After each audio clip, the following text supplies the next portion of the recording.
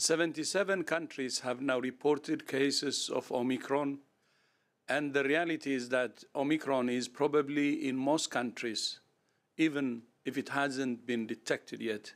Omicron is spreading at a rate we have not seen with any previous variant. We're concerned that people are dismissing Omicron as mild.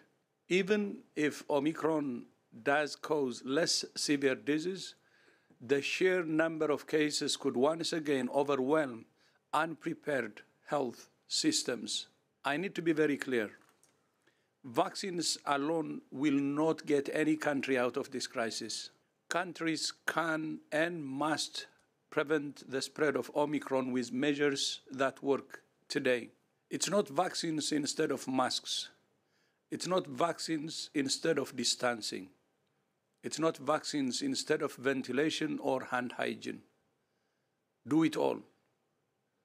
Do it consistently. Do it well.